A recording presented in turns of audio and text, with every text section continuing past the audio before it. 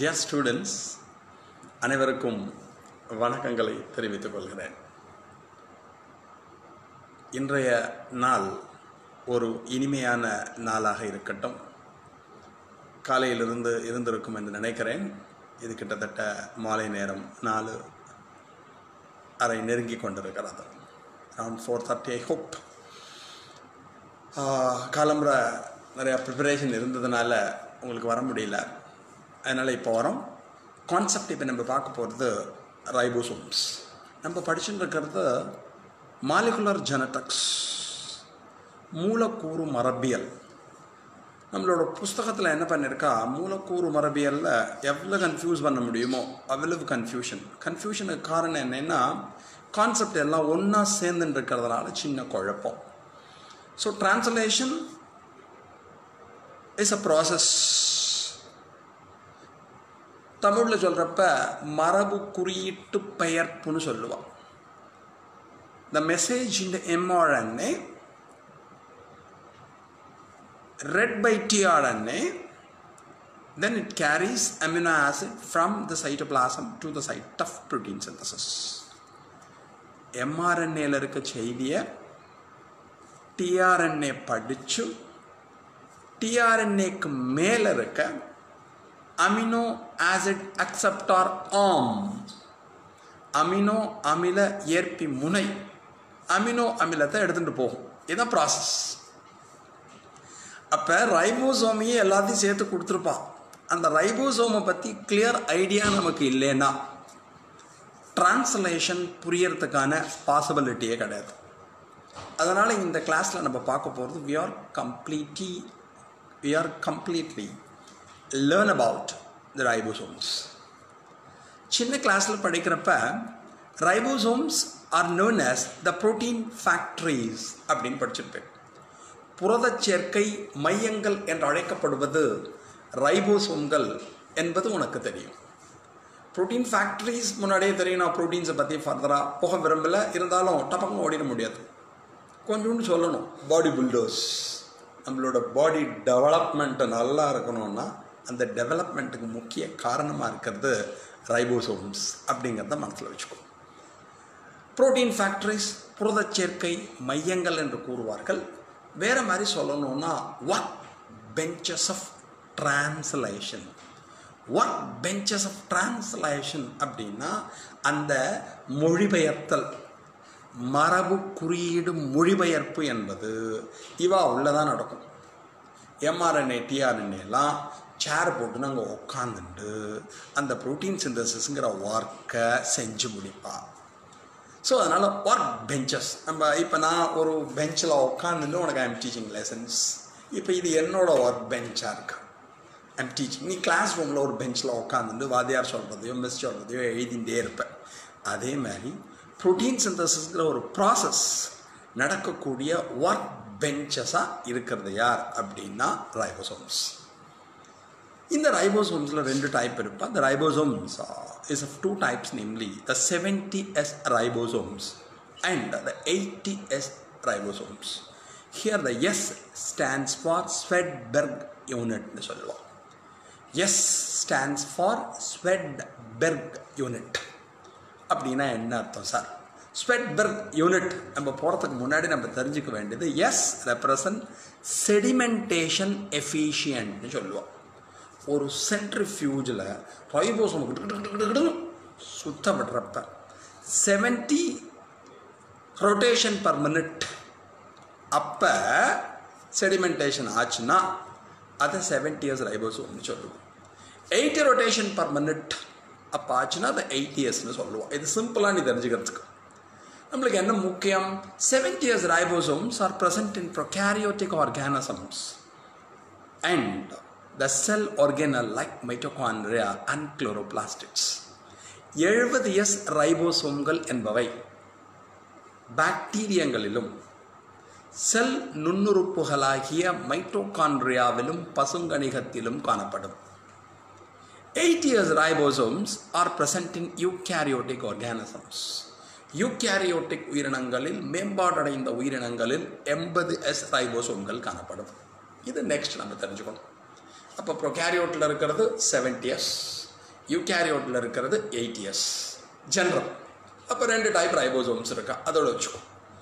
அப்போ எந்த ஒரு ரைபோசோம் எடுத்துட்டாலும் 70 இயர்ஸ் 8 இயர்ஸ் நம்ம எது வேணாலும் வச்சுக்கலாம். அதில் வரப்போ என்ன ஆகும்னா 2 சப்யூனிட் இருக்கும், 2 துணை அலகுகள் காணப்படும் சப்யூனிட்.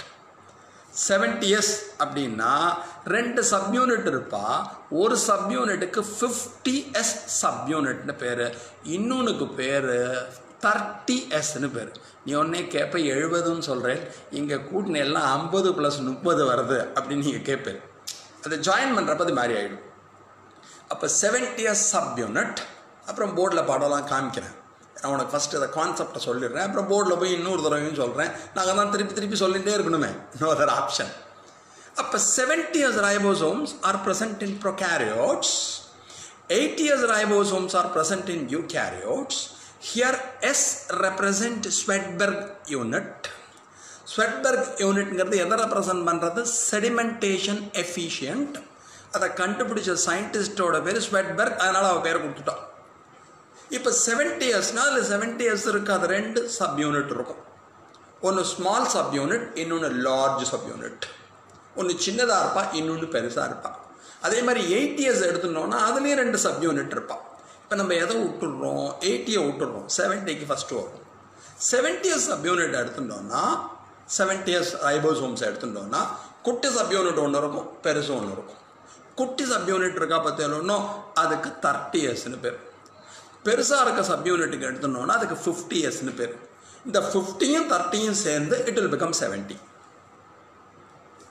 8 இயர்ஸ் ரைபோசோம்ஸ் போனோன்னு வச்சுக்கோங்களேன். 8 இயர்ஸ்லேயும் இதே மாதிரி 2 சப்யூனிட் இருப்பா, குட்டியும் ஒன்று இருப்பா, பெருசும் ஒன்று இருப்பா. குட்டி இருக்கு பாருங்களேன், இதுக்கு 40 இயர்ஸ் சப்யூனிட்னு பேர்.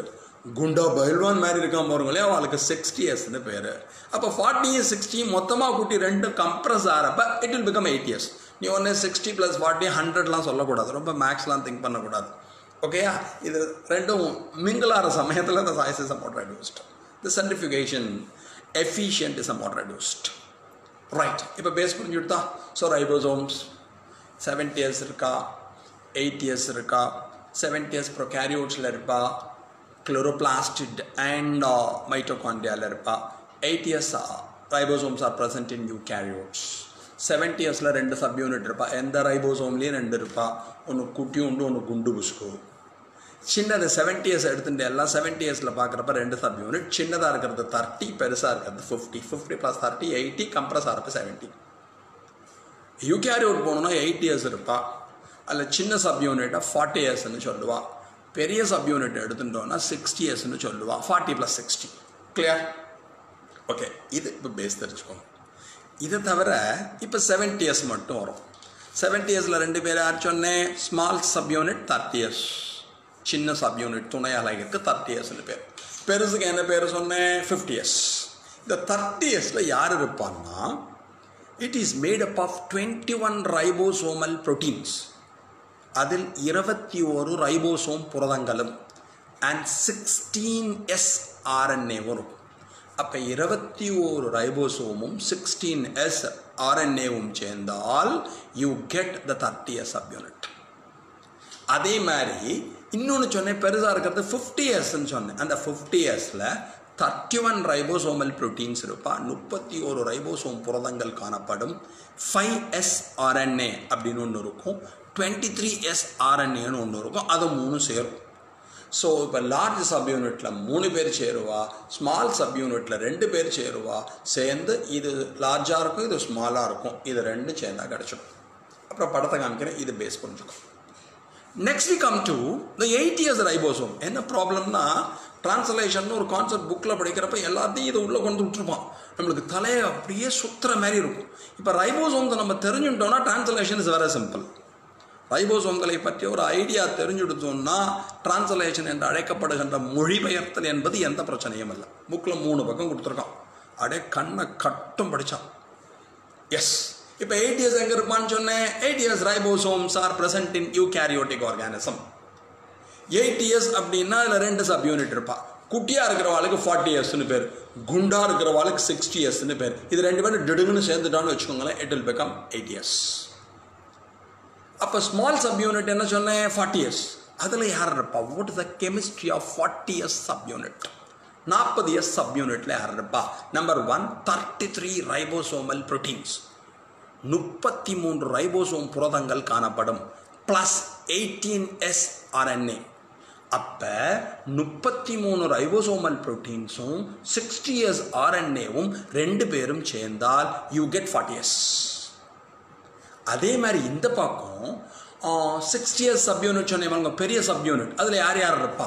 49 ரைபோசோமல் புரோட்டீன்ஸ், 49 ரைபோசோம். இதெல்லாம் குழப்பிக்காத, நான் படத்தை காமிக்கிறேன், புரிஞ்சுட்டியா? பேன்னு இருக்கும், என்னடா நம்பராகவே சொல்லிட்டு இருக்கான்னு சொல்லிட்டோம், தெரிஞ்சுக்கோ, அவ்வளோதான். இது நீ 40 60 தெரிஞ்சால் போகிறோம் உனக்கு.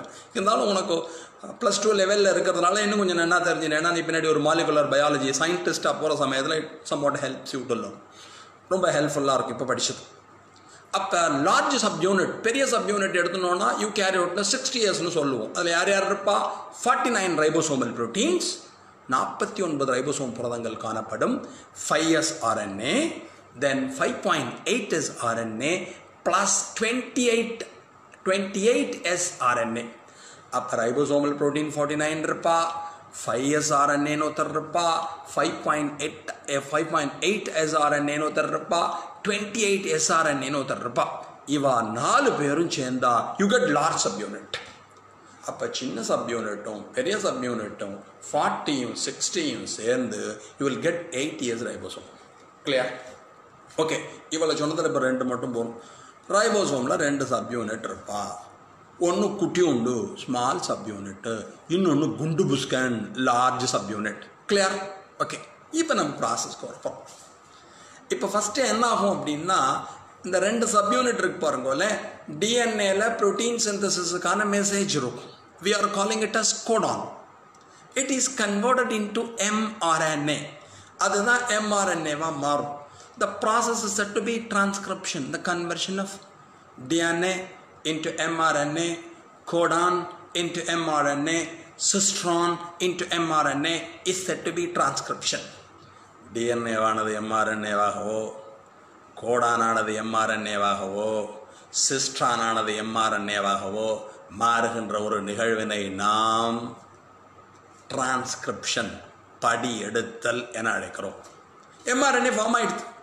mRNA கடன்னு ஓடி வந்து யாரோட ஒட்டிப்பான்னா, இந்த ஸ்மால் சப்யூனிட் சொன்னேன் பாருங்கோலே, அதோட தான் ஒட்டிப்பான். அப்போ ரைபோசோமில் 2 சப்யூனிட் இருக்கா. புரோட்டீன் சிந்தசிஸோட ஆரம்பத்தில் ஃபார்ம் ஆன mRNA ஓடி வந்து ஸ்மால் சப்யூனிட்டோட தான் ஒட்டிப்பா. இதான் ஃபஸ்ட்டு நீ ஞாபகம். இப்போ அடுத்தது எடுத்துட்டோம்னா டிஆர்என்ஏன்னு நம்ம படிச்சிருக்கோம், டிரான்ஸ்ஃபர் ஆர்என்ஏன்னு சொன்னோம் பாருங்கோல, அவ லார்ஜ் சப்யூனிட்டோட ஒட்டிப்பா. எப்பயுமே ரைபோசோமோட 2 சப்யூனிட்டும் ஒன்றா இருக்காது. சின்ன சப்யூனிட்டும் பெரிய சப்யூனிட்டும் தனித்தனியாக தான் இருக்கும். எப்போ டிரான்ஸ்லேஷன் நடக்கிறதோ, எப்போ மொழிபெயர்ப்பு நடைபெறுகிறதோ, எப்போ மரபு குறியீட்டு பெயர்ப்பு நடைபெறுகிறதோ, generally small and the large subunits of ribosomes are scattered in the cytoplasm. இவை சைட்டோபிளாசத்திலே விரவி காணப்படும். Only at the time of translation, not transpiration, translation, they come close together, they come contact each other. அப்போ மொழிபெயர்த்தல் என்ற நிகழ்வு நடைபெறுகின்ற சமயத்தில் தான் அவ 2 பேரும் வருவா. ஃபர்ஸ்ட் என்ன சொன்னேன்? mRNA ஸ்மால் சப்யூனிட்டோட ஒட்டிப்பா, டிஆர்என்ஏ லார்ஜ் சப்யூனிட்டோட ஒட்டிப்பா, அப்புறமா ஸ்மால் சப்யூனிட்டும் லார்ஜ் சப்யூனிட்டும் ஒட்டிப்பா. ஓகே, இதுக்கு யாரான வேணும், இதுக்கு சில ப்ரோட்டீன்ஸ் ஹெல்ப் பண்ணுவா. அந்த ப்ரோட்டீன்ஸுக்கு பேர் என்ன ஜென்ரலி சொல்லுவான்னா இனிஷியேஷன் ஃபேக்டர் ப்ரோட்டீன்ஸ்னு சொல்லுவோம். நம்ம IF அப்படின்னு வச்சுப்போம். IF1, IF2, IF3 அப்படின்னு 3 பேர் இருப்பா. 1 2 3 அப்படிங்கிற மாதிரி. அப்போ ரைபோசோம்ஸ் தெரியும், குட்டி சப்யூனிட் இருப்பா, பெரிய சப்யூனிட் இருப்பா. அந்த சப்யூனிட்டில் குட்டி சப்யூனிட்டோட mRNA ஒட்டிப்பா, பெரிய சப்யூனிட்டோட tRNA ஒட்டிப்பா. So ribosomes with the 2 subunits, small and the large subunit. mRNA generally combines with the small subunit. tRNA generally combines with a large subunit, and the small and large subunits finally unite to form the complex, the translation complex. சின்ன துணை அலகு ரைபோசோமின் துணை அலகுடன் mRNA ஒட்டிக்கொள்ளும், பெரிய துணை அலகுடன் tRNA ஒட்டிக்கொள்ளும், அப்புறம் ரெண்டு துணை அலகுகளும் ஒன்றோட ஒன்று ஒட்டிக்கொள்ளும். அப்போ தான் மொழிபெயர்ப்பு கூட்டமைப்பு என்ற ஒன்று உருவாகும். இதெல்லாம் லைன் பை லைனாக ஒரு 4 தடவை படித்தாதான் இருக்கும், கண்ணை கட்டும். நோ அதர் ஆப்ஷன், ஜாலியாக நம்ம படிப்போம். இந்த சின்ன ப்ரெட்டையும் பெரிய ப்ரெட்டையும் இந்த ஜாமை வச்சு பொச்சக்கன்னு நீங்கள் ஒட்டிக்கிறீர்கள் பாருங்களேன், அதுமாரி ஒட்டுறதுக்குன்னு வச்சுக்கோங்க. சின்ன ப்ரெட்டில் உருளைக்கிழங்கு வச்சுக்கோங்க வேக வச்சுட்டு, பெரிய ப்ரெட் உள்ள என்ன பண்ணுறது வேறு ஏதாவது மசாலா ஐட்டத்தை வச்சுக்கோங்க, நடுவில் வேறு எதையான்னு தடவிட்டு சீஸ் பூஸ் ஜிஜுக்குன்னு ஒட்டிடுங்க, அதுமாரி ஒட்டிக்கும். எஸ், இதுக்கு யாரான் வேணும், somebody else should help this process. இந்த நிகழ்விற்கு யாராவது ஒருவர் துணை செய்ய வேண்டும். அது துணை செய்கிறவாளுக்கு தான் ப்ரோட்டீன்ஸ், அதை இனிஷியேஷன் ஃபேக்டர் ப்ரோட்டீன்ஸ்னு சொல்லுவோம். அதாவது நிகழ்வினை துவக்கி வைக்கின்ற புரதங்கள் என்று வைத்துக்கொள்வோம். IF3ன்னு சொன்னேன் பாருங்களே, அவள் தான் mRNAவையும் ஸ்மால் சப்யூனிட்டையும் யுனைட் பண்ணுவாள். mRNAவும் சிறிய ரைபோசோமின் துணை அலகும் ஒட்டிக்கொள்ள உதவுவது IF3. tRNAவும் லார்ஜ் சப்யூனிட்டும் ஒட்டிக்கிறதுக்கு அதை ஹெல்ப் பண்ணுவா, அது IF2. ஸ்மால் ரைபோசோமும் லார்ஜ் ரைபோசோமும் ஒட்டிக்கிறதுக்கு ஒருத்தர் ஹெல்ப் பண்ணுவா, அவள் தான் IF1. ரிவர்ஸில் வரும் IF1, IF2, IF3. mRNA ஒட்டிக்கிறதுக்கு IF3, tRNA ரைபோசோமோட find ஒட்டிக்கிறதுனா binding is initiated by, or this initiation factor helps in binding of mRNA, tRNA as well as the small and the large subunits. Clear? இப்போ ஒட்டின்ட்டா இதுக்கப்புறம் process நடக்கும், அவ்வளோதான். mRNAல செய்தி இருக்கும், message, அதை tRNA read பண்ணிவிட்டு amino ஆசிடை எடுத்துகிட்டு வருவா. அந்த அமினோ ஆசிட் ஒன்றோட ஒன்று சேரும், சேர்ந்ததுன்னா பெப்டைடு பாண்டு வரும், டைபெப்டைடு பாண்டு வரும், polypeptide bond வரும். finally the protein is synthesized. இது பேஸ். அதுக்கப்புறம் இதோட முடியல. இந்த ரைபோசோம் எடுத்துட்டோம்னா ஸ்மால் சப்யூனிட்டில் 2 சைட் இருப்பா, ஸ்மால் சப்யூனிட்டில் 2 சைட் இருப்பா, லார்ஜ் சப்யூனிட்டில் 3 சைட் இருப்பா.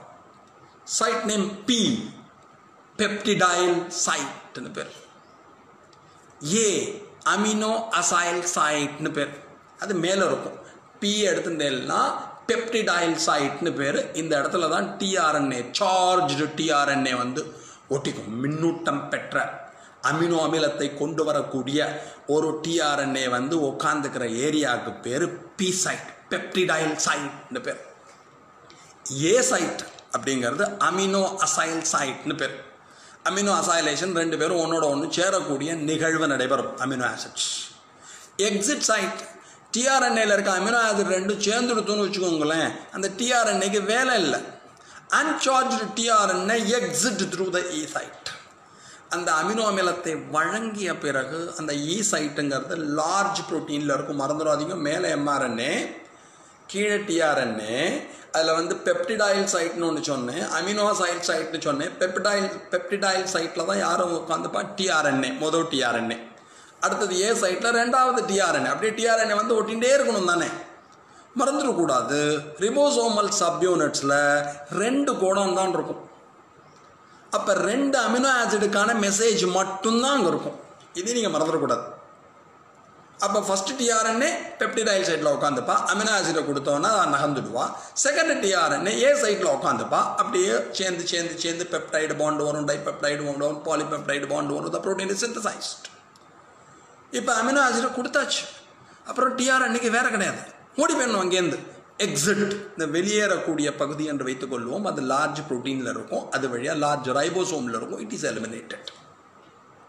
ஓகே, அதுக்கப்புறம் என்ன முக்கியம் அப்படின்னா, இந்த tRNAல அமினோ ஆசிட் ஒட்டிக்கிறதுக்கு ஒரு என்சைம் ஹெல்ப் பண்ணுவான். அந்த என்சைமோட பேர் amino acyl tRNA சிந்தடேஸ் amino அசைலேஷன்னா டிஆர்என்ஏவோட amino acid சேர்றது. அது ஹெல்ப் பண்ணுறவாளுக்கு பேர் என்ன? Amino acyl tRNA சிந்தடேஸ். அதுக்கப்புறம் அந்த அமினோ ஆசிட் ஒன்னோட ஒன்று சேர்றது பாருங்களே, அதுக்கு ஒருத்தர் ஹெல்ப் பண்ணுவா. அதுக்கு தான் நம்மளுக்கு சொல்கிறது பெப்டிடைல் டிரான்ஸ்ஃபரேஸ். பெப்டைடு பாண்ட் ஃபார்மேஷனுக்கு ஹெல்ப் பண்ணுறவாளுக்கு பெப்டிடைல் டிரான்ஸ்ஃபரேஸ்னு பேர். ஓகே, இப்போல்லாம் எல்லாம் வெறும் வாயாலேயே வடை சொல்கிறதுன்னு சொல்லுவா. வாயாலேயே சொல்லின்னு இருந்தேன். இதை திருப்பி நீ போர்டை கொஞ்சம் பார்த்தேன்னு வச்சுக்கோங்களேன். It is somewhat useful. முன்னாடியிலேருந்தே சொல்லிட்டு வரேன், ஐ ஆம் நாட் டெக்னாலஜிக்கலி சவுண்ட். உங்களை மாதிரி இதெல்லாம் எப்படி யூஸ் பண்ணுறதுன்னு தெரியாது. இந்த சரி தனிமைப்படுத்துதல் என்ற ஒரு நிகழ்வு நடைபெற்று கொண்டு இருப்பதால் ஏதாவது இந்த சமூகத்திற்கு பிரயோஜனமாக இருக்கணும், வீட்டில் ஒன்று இருக்கக்கூடாது அப்படிங்கிறதுக்காக உங்களுக்கு இந்த பாடத்தெல்லாம் சொல்லின்னு இருக்கேன். ஏன்னா நீங்கள் படிச்சுக்கலாம், இப்பயும் ஸ்டூடெண்ட்ஸ் லேர்ன் பண்ணுறதுக்கு நல்ல டைம் இருக்குது. அதனால் அந்த டெக்னாலஜி கொஞ்சோண்டு தெரியறது, அதை வச்சுட்டு உங்களுக்கு ஏதோ நான் சொல்கிறேன். இப்போ போர்டுக்கு போகிறோம். போர்டில் போய்ட்டு உனக்கு அதை நான் சொன்னேன்னா ரொம்ப ஈஸியாக இன்னொரு தடவை கேட்குறேன்னு நினச்சிக்காதீங்க. வாதியார்கள் ஒவ்வொரு பாடத்தையும் 1000 தடவை சொல்லி கொடுத்துட்டுருக்கோம். ஹாப்பினஸ், டீச்சிங்லேயே ஹாப்பினஸ் இருக்கணும், லேர்னிங்லேயே ஹாப்பினஸ் இருக்கணும். You should love to read. வாதியாராக இருந்தால் லவ் டு டீச். ஓகேயா? அதனால் 2வது தடவை 3வது தடவை கேட்குறேன்னு ஃபீல் பண்ணக்கூடாது. திருப்பி அதை பாரு ஒரு தடவை. போர்டில் பார்க்குறப்ப it is amount easier for you to learn things. என்ன போர்டை பார்த்துக்கோங்க. கலராக வேறு உங்களுக்காக எழுதி வச்சுருக்கேன். ரைபோசோம்ஸ் த ப்ரோட்டீன் ஃபேக்ட்ரிஸ். அவங்க தான் புரத சேர்க்கை நடைபெறும். Work benches of translation. இந்த மரபு குறியீட்டு மொழிபெயர்ப்பிற்கு அல்லது மொழிபெயர்த்தலுக்கு நடைபெறக்கூடிய ஒரு இடமா இருக்குது, பெஞ்சாக இருக்குது. இதில் நான் சொல்லிக் கொடுத்தேன். Generally RNA எடுத்துட்டேன்னா structural RNA, ரைபோசோமில் structural RNA with 80 different proteins இருப்பா. 70s ribosomes are present in prokaryotic organism. 70s prokaryotiகளில் காணப்படும், 80s eukaryotiகளில் காணப்படும். Here the S represents sedimentation efficient னு சொல்லுவா. இதை ரிப்போர்ட் பண்ண சயின்டிஸ்ட் உங்களுக்கு தெரியும், ஸ்வெட்பர்க்னு பேர். அதனால் ஸ்வெட்பர்க் யூனிட்னு சொல்லுவா. இப்போ ப்ரொகாரியோட் இருக்கட்டும், யூகேரியோட் இருக்கட்டும், எதை எடுத்துட்டாலும் ரைபோசோமில் 2 சப் யூனிட் இருப்பா. இங்கே பாருங்களேன், குட்டியாக ஒரு சப் யூனிட் இருக்கா பாருங்களேன், அதை ஸ்மால் சப் யூனிட்னு சொல்லுவா. ஏன் மாதிரி கடோத்கஜன் மாதிரி ஒன்று இருக்குது பாருங்களேன், இதுக்கு லார்ஜ் சப் யூனிட்னு பேர். இப்போ சொன்னோம் 70s ப்ரொகாரியோட்டில் சொன்னோம் பாருங்களேன், 70sங்கிறது ஜென்ரலாக சொல்லுவா. இந்த ஸ்மால் சப் யூனிட்டுங்கிறது 30s இருக்கும், லார்ஜ் சப் யூனிட்டுங்கிறது 50s இருக்கும். இது ரெண்டும் சேர்ந்து 70s மாறிடும். அந்த 50s சப் யூனிட்டோட கெமிஸ்ட்ரி என்ன? It is chemically composed of 31 ribosome proteins, 5s RNA and 23s RNA. அதே மாதிரி 21 ரைபோசோம் எது சொல்கிறேன் பாருங்க, 30s ஸ்மால் சப் யூனிட் எடுத்துட்டோன்னா அதில் 21 ரைபோசோம் ப்ரோட்டீன்ஸ் இருப்பா, ஒரு 16s RNA இருப்பா. இது சேரும். ஃபைனலாக இந்த 50sம் 30sம் சேர்ந்து 70s ஃபார்ம் ஆகிடும். அப்படியே இங்கே ஓடிவாங்க. யூகேரியோட்டிக் ஆர்கானிசத்தில் எப்படி இருக்கும் அப்படிங்கிறது உங்களுக்கு தெரியும். யூகேரியோட்டில் என்ன இருக்கும்னு சொன்னோம், 8s ribosomes R present. 8s அப்படின்னா குண்டு புஷ்கனா ஒருத்தர் இருப்பா, ஆசான் சத்தியமூர்த்தி மாரி. இங்கே பாருங்கோ, இதுக்கு 60sன்னு பேர். ஓமுகுச்சி மாரி ஒருத்தர் இருப்பா, அவளுக்கு 40sன்னு பேர். 60யும் 40யும் சேர்ந்தா 80s. ஓகேங்களா? அது எப்படின்னு வர அப்புறம் கொஞ்சம் ஜாலியாக ஒரு மொக்கைக்கு போவோம். இங்கே ஓடி வாங்குவோம். இந்த 60s எடுத்துட்டேன்னா it is chemically composed of 49 ribosomal proteins, 5s RNA, 5.s RNA, 28s RNA. இது எல்லாம் சேர்ந்து இப்படி வருவா. இந்த பக்கம் ஓடி வந்து எல்லாம் பாருங்களேன், 33 ரைபோசோமல் ப்ரோட்டீன்ஸ், 18s RNA சேர்ந்து 40s சப்யூனிட் ஃபார்ம் ஆகும். இதெல்லாம் ரொம்ப குழப்பமாக இருந்துச்சுன்னா கன்ஃபியூஷன் இல்லாமல் நீங்கள் ஞாபகம் வச்சுக்க வேண்டியது, ப்ரொகாரியோட்டில் 70s இருப்பா, அதில் 2 சப்யூனிட் இருக்கும். குட்டிக்கு 30s, குண்டுக்கு 50s, அதோடு நிறுத்திக்கும். இந்த பக்கம் ஓடிவா. அதே மாதிரி யூகேரியோட்டில் 80s ரைபோசோம்ஸ் இருப்பா, அதில் 2 சப் யூனிட் இருக்கும். 1 is 40s, another is 60s. இது மட்டும் தெரிஞ்சுட்டா போகிறோம். இதில் mRNA இருக்கா பாருங்களேன், ஜென்ரலி இந்த ஸ்மால் சப் யூனிட் இருக்கு பாருங்களேன், அதோட தான் சேருவா. TRNA எடுத்துட்டேன்னா large sub யூனிட்டோட சேருவா. 2 பேரும் எப்போ இது மாதிரி சேருவான்னா only at the time of translation. Translation மொழிபெயர்த்தல் என்ற நிகழ்வு நடைபெறுகின்ற சமயத்தில் தான் இவர்கள் சேருவார்களே தவிர அதுவரை ரெண்டு பேரும் சைட்டோபிளாஸ்டில் ஜாலியாக சுத்தின்றிருப்பா. ஓகேயா, இது ஜாயின் பண்ணணும் பாருங்களே. mRNA ஸ்மால் சப்யூனிட்டோட சேரணும், tRNA லார்ஜ் சப்யூனிட்டோட சேரணும், அதுக்கப்புறம் ஸ்மால் சப்யூனிட்டும் லார்ஜ் சப்யூனிட்டும் சேரணும். இதுக்கு ஒரு புரோட்டீன் ஹெல்ப் பண்ணுவா. அந்த புரோட்டீனை ஜென்ரலி இனிஷியேஷன் ஃபேக்டர்ஸ் IFன்னு சொல்லுவாள். இந்த IFல 3 பேர் இருக்கா. ஒன்றுக்கு IF1, இன்னொன்றுக்கு IF2, இன்னொன்றுக்கு IF3ன்னு பேர். IF3 எடுத்துட்டேன்னா the main function of IF3 is to bind the mRNA with a small subunit. ரைபோசோமோட small சப்யூனிட்டோட mRNAவை சேர்க்கறது இவாதான். IF2 என்ன பண்ணுவா? It is responsible for binding of tRNA with ribosomes. tRNA ரைபோசோமோட சேர்றதுக்கு ஹெல்ப் பண்ணுவா. IF1 எடுத்துட்டேன்னா இவா 3 பேரும் சேர்றதுக்கு help பண்ணுவா. இது எல்லாத்துக்கும் எனர்ஜி வேணும். ஸோ நான் கத்துறதுக்கு எனர்ஜி வேணும், நீ கேட்கறதுக்கு எனர்ஜி வேணும். அந்த எனர்ஜியை யார் ப்ரொவைட் பண்ணுவா? GTP, guanine triphosphate. You know adenine triphosphate, guanine triphosphate, cytosine triphosphate, thiamine triphosphate படிச்சிருப்பேன். GTP provide energy for this process. இந்த GTP தான் இதுக்கு வேணுங்கிற எனர்ஜியை தருவாங்கிறது ஞாபகம் வச்சுக்கோ. எப்பயும் சொன்னோம், இந்த இடத்துல 2 பேரும் சேர்ந்ததுக்கு அப்புறம் CHR, இந்த இடத்துல 2 பேரும் சேர்ந்துட்டா டிரான்ஸ்லேஷன் முடிஞ்சுடுத்து புரோட்டீன் ஃபார்ம் ஆகிடுத்துன்னு வச்சுக்கோயேன். தென் தே ஆர் டிசோசியேட்டட். ப்ராசஸ் முடிஞ்சு போயிடுத்துன்னா 2 பேரும் தனித்தனியாக பிரிஞ்சு போயிடுவா. அப்புறமா எடுத்துட்டோம்னா இந்த இடத்துல பாருங்க, குட்டியாக முட்டையாக போட்டிருக்கேன் பாருங்க. மேலே இருக்கிறது ஸ்மால் சப்யூனிட், சின்ன இது. கீழே இருக்கிறது லார்ஜ் சப்யூனிட்.